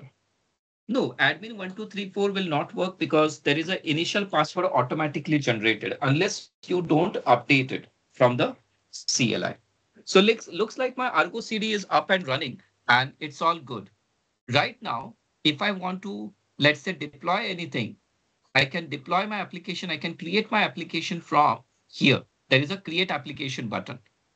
You can provide application details here. Now you have two options. Either you can do it from the CLI or you can do it from web user interface. Okay, so you can create application. You can provide project name. Let's say default project. And my application name is my app. Then sync policy you can define whether it should be automatic or manual. You can also set the delete finalizer to properly delete the application whenever required. You can also provide some more options like prune last, auto create namespace, etc. Let's say I used auto create namespace. And what should be the prune propagancy? Do it on foreground or background. You can also say that resource will be replace. Let's say replace is the default option. So it will use replace create command, which is destructive command because it will delete the old instance and try a new one. So that's why the warning. Then you have to provide your repository URL. So like, for example, remember I told you this is a sample application I'm going to use now, Spring REST Docker Compose. And in this repository, there is a KTest deployment folder. And inside KTest deployment folder, all the YAML artifacts are already there. Now, you will also notice one thing that image name here mentions image name Mahindra Shinde API app. Now, to tell you frankly, I already have this image deployed on Docker Hub. It's already there on Docker Hub. Okay, this is my Docker Hub account. And inside this Docker Hub account, you will see my API app is already there. Sorry, here it should be, right? I already have this API app here, right? I created this sorry, not this one. Yeah, API app. This one. No, not this one. API app, this one. This was created some 4 years ago. I guess it requires serious updates. Anyway, should work just fine. So I'm going to use my repository here. And okay, so let's get the repository URL from this clone panel. And I will copy paste this repository URL here. So this is the repository to get head branches. You don't have to specify the branch name here. Okay, so that's fine. And now the path. Now, very important thing. Without path, it will actually assume that your Kubernetes manifest are right there in the root of this particular repository. But that's not the thing. In this particular repository, there is a folder, and this folder contains my Kubernetes manifest. So let me write the folder path. So now Argo CD will check for this particular folder, KTest deployment. Now cluster URL, you will notice the cluster URL, there is already a value propagated Kubernetes default SVC. Now, this is because it means that I want Argo CD to deploy my application on same Kubernetes cluster where Argo CD itself is running. And then let's say I want to create everything in a special namespace called dev. Now there is also an option to basically just, create the dev namespace before you do this. To prevent any kind of errors in future, let's say I want to create a namespace called dev. Okay, so namespace dev is already created. kubectl get all from namespace dev. So you can see here namespace dev has no resources found. So here I wrote dev namespace and everything is fine now. Let's create the application. Application is created. Wait for it. Looks like the status of application is missing and out of sync. What do you mean by missing? Any guess? What do you mean by missing and out of sync? Argo CD is a declarative tool. It is trying to check whether similar application is already there. If not, it says missing. So what I'll do, I'll click a sync button. Let us sync it. OK. And I want all these things, synchronized resource. My application has these many Kubernetes, you can say manifest, and I want all of them. Synchronize. OK. Let's see what happens now. Looks like status is sync, but it is not completely done the deployment. Meanwhile, I will go back here and rerun this command. And suddenly, can you see here all the deployments actually happening? Pods are all ready. And Argo CD is actually showing me the status. It says that my application status is synced. OK, so whatever YAML files I have and whatever real application I have in my Kubernetes cluster, they both are in sync. Last sync was done to this. Now, any guess what is this 4FF819C? 4FF819C? Any idea? This is the commit ID. Remember, I told you that these tools, what they basically do is they check what is your last commit ID. Did you notice what is last commit ID on GitHub? It is 4FF819C, and my Argo CD is also showing the same thing. That means if I create a new commit, if I create a new commit on my Git repository, it will detect the change and sync it. Is that clear? Yes, it will detect the change and sync it immediately.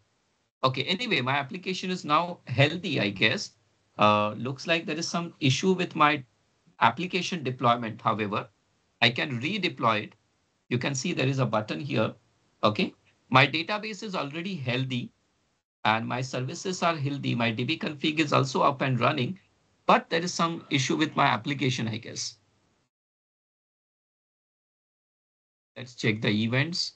So you can see the complete log of events, what has happened. You have to start from bottom. Like this is when the admin user was created, and this is the latest one, application health reporting. Application health reporting is the latest one.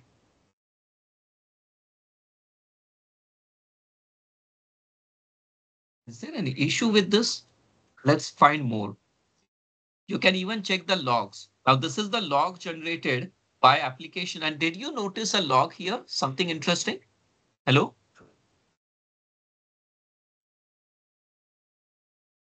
Notice something.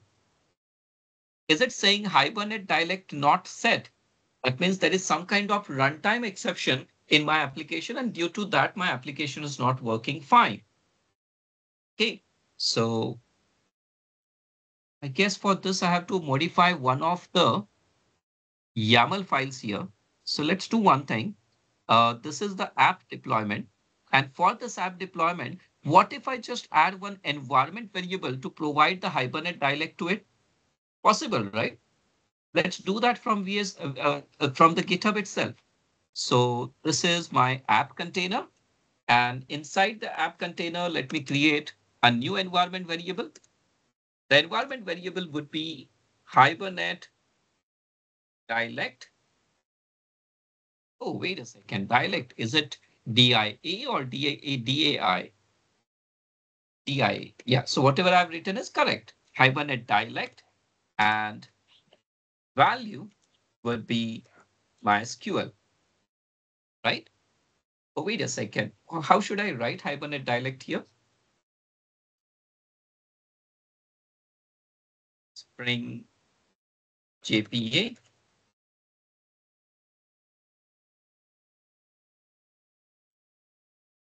Hibernate dialect for MySQL.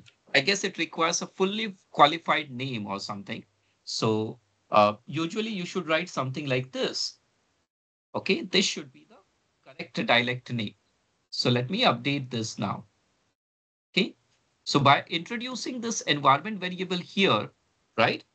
I I guess it should fix the issue now. Now let me do a commit. Now what I'm just doing here is making a commit in my version control system or making a commit directly to my Git repository. After I make a commit, you will notice that now the latest commit ID is no longer that 411. It's now changed. It's 359.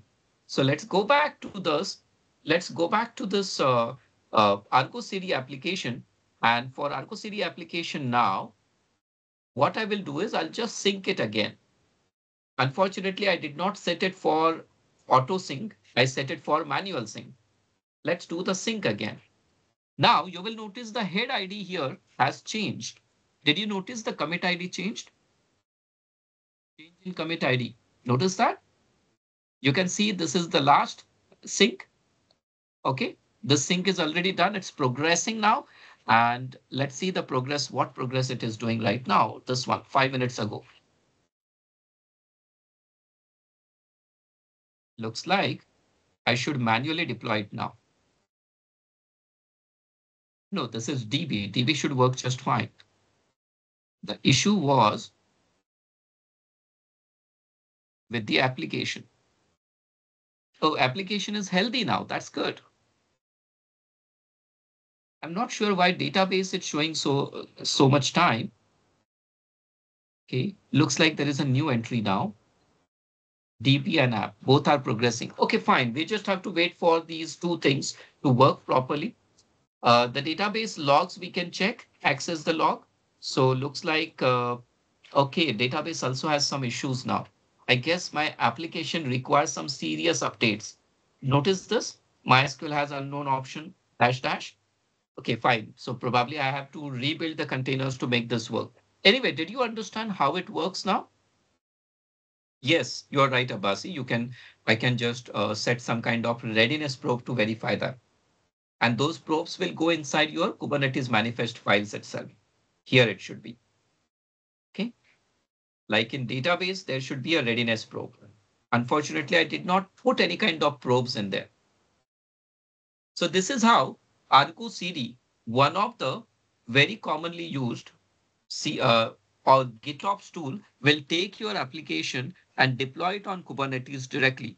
Can detect the changes that you make to the Git repository. And every time you make changes to Git repository, it will update those changes, sync them, and update them.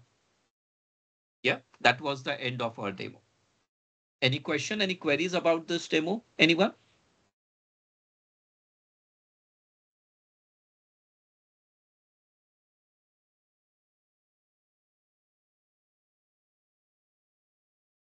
No?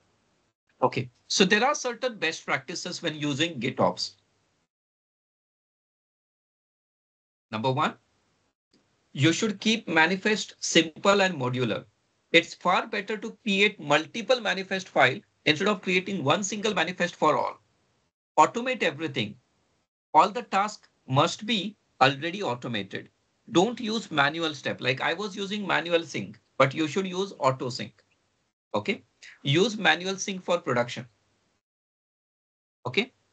Then monitor and alerts. You can set up a monitoring and alerting in case some issues are caught.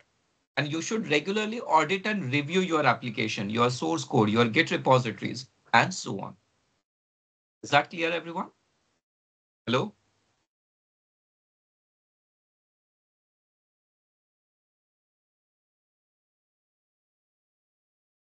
So that's the end of GitOps session now.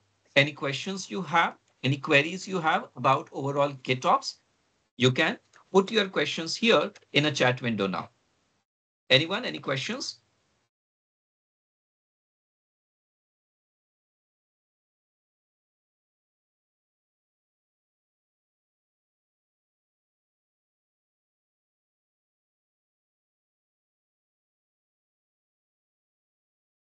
Any questions, any queries, anyone?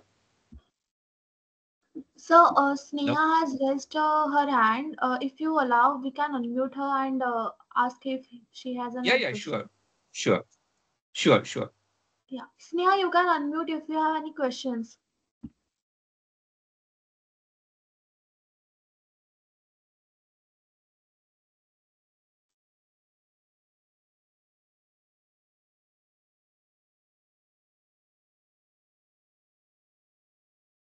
Neha, do you have any questions?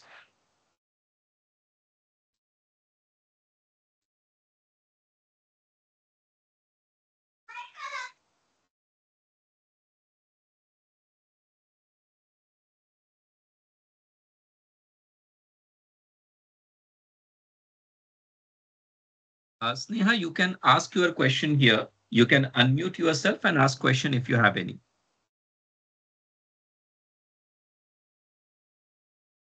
Okay. So I will assume you don't have any questions and you are just acknowledging to the question I asked, right?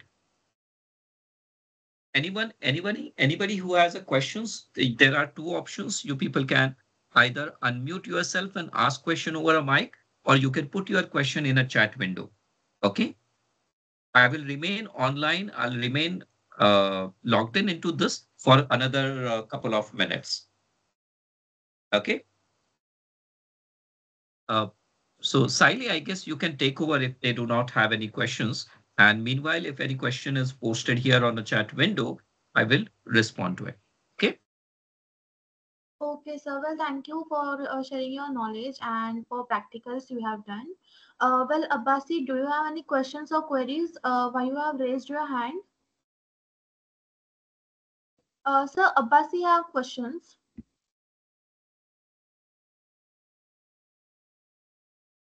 Yeah, sure. Go ahead. I guess we can. Yeah, I'm going to unmute you now. Hello.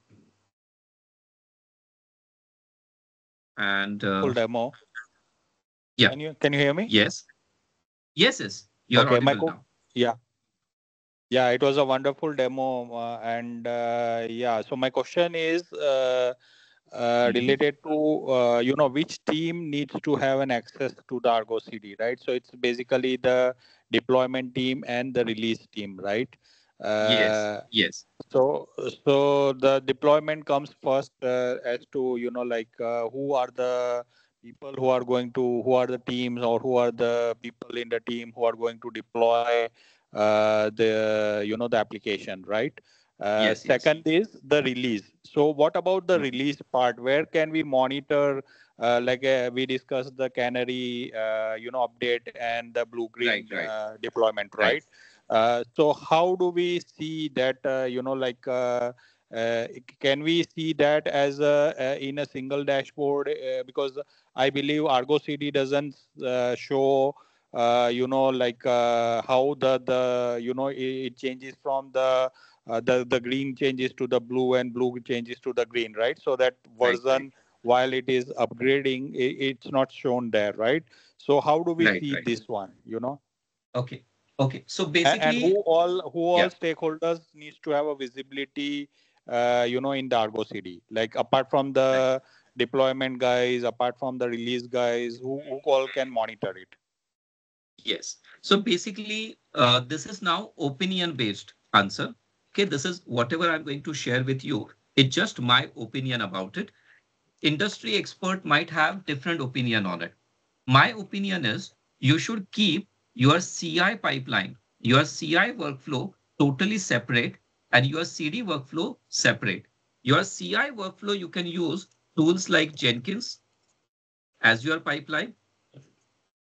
GitHub Actions, or any other CI tool of your choice. Now, what this CI tool should do, the CI tool should detect the code changes and publish your container images to some private container registry. Private container registry. This is one thing. Okay. Now, second thing they should do from your CI pipeline, you should do two changes. Number one, upload new images, or upload, or I guess better word is publish images to private container registry.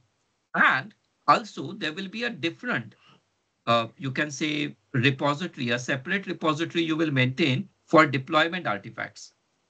Okay. Or let's say for the Argo CD. Deployment manifest, you can maintain a different, you can say source code repository. Now here, developer from CI workflow should make changes to the deployment manifest. So how it should be modified? Inside your deployment file, ideally, instead of this type of deployment file, wait a second. Instead of creating a deployment file like this, you should have a deployment file with a placeholder. Like here, instead of image name, there should be a placeholder. And what you should do from your CI workflow from Jenkins or GitHub, you update that with actual value, right? Or you just write a code that will first upload the private container registry, publish the image to container registry, and update image tags or image name in your deployment artifact, deployment manifest. That means the developers need access to your CI and access to your deployment manifest as well. Is that clear? Hello? Yeah, that's clear. So right. yeah, so now we are using Argo CD. So the CI, yes. sorry, we are using the Azure repo. So the developers have access to the the all the manifest which are there in the different folders. Like only developers can see the dev SIT, not the UAT and Yes, the production. that's right. UAT and production. Rather, another of my personal view is that you can have two Kubernetes clusters. One Kubernetes cluster for dev and QA environment. Exactly. Okay? This is how it is. Right? Yes. So we have Yes. the So different one clusters, is different yes. namespaces for the physical Yes. clusters. Right. So what you can do is a single cluster with two namespaces, dev and QA. Now, when you deploy Argo CD here, sorry, let's use a different tool. Let's say Argo CD deployed here will be configured to auto sync everything. Auto sync means this will actually synchronize all the changes in deployment manifest directly to dev and QA. There is no manual intervention required. So as soon as your CI workflow updates this and this particular Argo CD should automatically sync both dev and QA environments like that. Is that clear? Yeah, Hello? yeah. Right? We are doing this. And another thing is related to the image registry. So we are using a Red Hat Quay, and we are publishing the images as soon as the CI pipeline creates the image. The image is getting pushed to the image registry, the Red Hat Quay. Right, but how does it help me with the Argo CD? So I'm not clear, because pushing the image in the image registry has nothing to do with the Argo CD process, right? No, that's not required. So basically, I'll explain you the concept here little bit. Right now, I'm using these images from Docker Hub. Notice that? Yeah. Right. Now, I will also show you something interesting about my Kubernetes cluster, my AKS cluster. Are you using AKS by any chance? Yes, we are using. Okay. Then what you can do in AKS cluster, you can sync we use or you can link your AKS as Kubernetes well. cluster. We use AKS as well as OpenShift, both. OpenShift as well. Fine. Then do you know that in general Kubernetes and in AKS, you can link your Kubernetes cluster with a container registry directly. Let me show you somewhere here. You will find this. So, okay, I can't see it directly from here now, but let me check if it is possible in properties. No. This particular Kubernetes cluster is already synced with my container registry. Okay, my container registry, which I have connected on Azure. That way, this particular Kubernetes cluster will have direct access to that particular Azure container registry. ACR is already linked with this. Yeah. This Kubernetes cluster is already linked with my ACR, Azure Kubernetes, Azure container registry. I guess we can't see it from here once it is connected. Yeah, so in the OpenShift side also, it does the same. Like the OpenShift Right. cluster Right. will have one in the if you see in the console in the cluster the namespace, it will show the connection to the QA registry. QA is Right. our Yes. internal So registry. Yeah. that way, you don't have to do anything in Argo. Argo will Yes. simply take your Kubernetes manifest and push them to Kubernetes. Now, Kubernetes need to have connectivity with your container registry.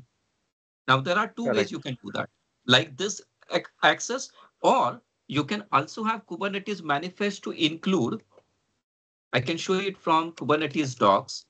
You can also have something called registry secret. You could have registry secrets pre-created in your Kubernetes cluster. So what is benefit of that?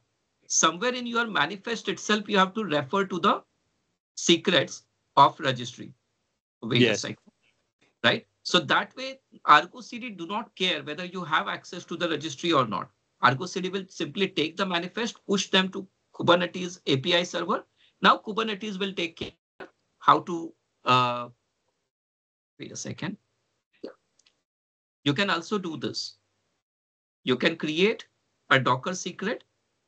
You can link it with image pull service. You can even add it to the service account itself. Notice this. Service account is a user, or service account is an identity that you create under Kubernetes RBAC. Correct. Right? Yes. And Yeah. then if you add it to the service account, then you don't have to even mention anywhere in any Kubernetes manifest file. Yes. Are you getting So my point? we can directly connect to the registry if we have set this secret, Right. and the manifest will be fetched from there. So Argo CD Yes. will run the sync against the manifest which Yes. are there Yes. in the registry itself, right? Yeah. See, Argo CD requires connectivity and authentication for only two services. One is your Git repository, and another is Yes. your Kubernetes cluster. Okay. Yes. Now, if you are maintaining Kubernetes fleet means collection of several Kubernetes cluster, you can have a separate operator cluster for Kubernetes where you have Argo CD installed, and your target Kubernetes cluster can be outside, but then you have to make sure Argo CD has access to those clusters. But then you have to create a special Kubernetes config file that will allow Argo CD to access a particular Kubernetes cluster. That would be an additional headache, additional, Yeah. you can say, So we are setting up responsibility. Argo CD instance on each of the Kubernetes cluster, OpenShift Okay. basically. Okay. OpenShift is better actually. OpenShift is basically extension of Kubernetes. Correct. So it's a Yeah. namespace. So logical separation is all namespace for the physical Okay. clusters. Good. And Good. then we can But set up the Argo yeah, CD for each of yes, the but each of them. right. But then ideally, you should also make sure that your other Kubernetes administrators are not given access to your Argo CD namespace. Hide them Yes. or provide a Yeah. custom rule binding to, not allow them to modify anything in Argo CD namespace. And also make sure that resource quotas are created so that Argo CD will always get fixed amount of resources allocated to it. No compromise. Because if your Argo Yes. CD namespace, if your pods get ejected, the entire synchronization process will be impacted due to that. Okay. Correct. Yes. Limits So and the anything quotas. else? We have to set Right. both. Yes. You have to set the resource quotas and you have to set the RBAC for role Yes. access. Okay. Yeah. Anything else, anyone? Vinisha, Yusuf, So, Umesh. Yeah. sir, Saili? I have a question. Hello, sir. Neha. Okay. Yes, Neha. Uh, sir, I want to ask, what is the difference between all those GitHub tools like Argo CD, Flex, and all? Okay. All these are competitors basically. Like for example, I gave you a demo of Argo CD, but there is also another one like a Flux CD, for example. The difference here is now this difference is already available on multiple different portals. Like for example, wait a second, I don't like text.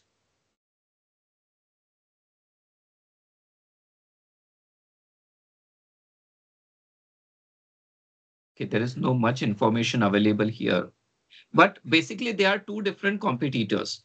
The way they work is both same, but let's see the articles. There are multiple articles available. You just have to Uh, say this versus this. The way they deliver application, the way they manage configuration, and so on. Is So like for any example, particular service means any particular service they provide is different from other tool? Is there like that? yeah, there are some differences. Like for example, Flux is one who's providing immutable infrastructure and blue-green deployment, which is built into it. You can see it here, right? Argo CD, on the Okay. other hand, Okay. one of the major benefit of Argo CD is multi-cluster management. Multi-cluster management means Uh, Argo CD in production is always deployed like this. You create a separate Kubernetes cluster, a master cluster, and you install Argo CD on that cluster. And Argo CD will then deploy your application to the other clusters, right? This is one of the okay. benefit of Argo CD, whereas Flux is always deployed in the same cluster where you are deploying things. Flux has built-in support for Uh, clean blue-green deployment, as you can see here. So there is an article. I'll share the link here with you. Okay. Okay. These are the differences here. so And if you, yes, one one more thing that actually I'm looking for a job in DevOps. So is there means how many teams are there working in a DevOps? a DevOps team, it is totally flexible, like depending upon project and number of components you have in project. Now, size of your DevOps team will be different. Okay. So Means basically, it depend like, on how many tools they are using. Accordingly, no, no, their it's not team. tool. It's not tool because in DevOps, we use normally lots of tools, right? Right. Now, what Right. normally people do is, if it is a monolith, it's no, generally it's not monolith, but it could be a distributed application with front end, back end, or maybe 2 or 3 tier application, or it might be a microservice. In DevOps, generally, there is a separate team, dedicated team for each module. Like there will be a front end developers, back end developers, database administrators. Or if there is a microservice architecture, then each microservice will have a dedicated team like that. Ideally, in DevOps, one team's size should be around 3 to 5 people. If it is, yeah, it would be then modular monolith. Basi, you are right. We don't have any regular monolith anymore. Most of the monoliths, most of the applications which are not microservices are modular monolith. Modular monolith means we just split them into multiple teams, but it is still single application. Right. Back to your question, Sneha. So team size generally, now this is a best practice, 3 to 5 people in one team. Now one team means they are building either front end or back end, or they are building one microservice at a time. But overall entire project might have 3, 4, or even 10 different teams. Depending upon complexity of the project, you might even have a dedicated ops team for your project, operations team for your project. Okay, fine. And if Okay. you are Okay. starting Yeah. DevOps, right, you should first start with Mhm. version control system. Then you should go to CI/CD, and the Argo CD or GitOps should be the last option for you. GitOps should be the last technology. Okay. Okay, Okay, sir.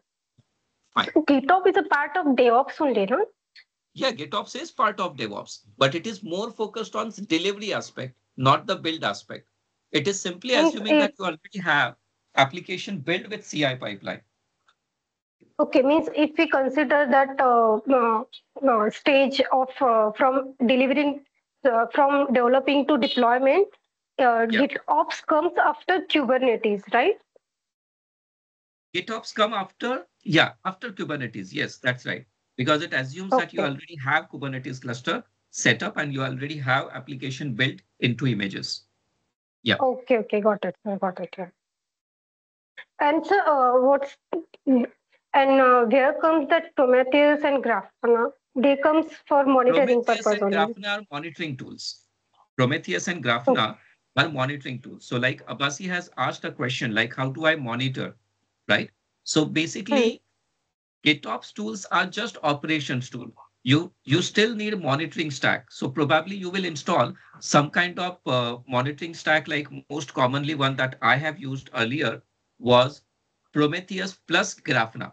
Prometheus will collect the information and Grafana will present it on a nice dashboard. Getting my point? Okay. So Yes, what sir. is And benefit? Benefit would be okay, you will be able to monitor all the workloads in one single place if you have deployed it like that. Okay. okay. And so that GitOps tools can be used, means it is used for what's a test environment or direct production environment. All environments. GitOps is for all. Ideally, you should first Okay. deploy your application to dev and test, dev and QA, and then move it to staging and production. You never Okay, directly correct. jump to production, right? Right, right, right. Yeah. Yes, sir. It's a very nice webinar. I attended your earlier webinar also. That was very also nice. Okay. Thank you. You're welcome. Okay, guys, I guess that's it for now. If you are already member of our community, you will get more information about upcoming session on there, like this one, for example. Okay, provide your feedback. There is a feedback link provided here, and Archie has mentioned some badges which are available to all of you. There is a link already shared. Redeem those badges because in your Microsoft Learn profile, it can appear as one of your learning achievements, right? So use the link provided here. And thank you very much for joining the session and have a good day. Thank you.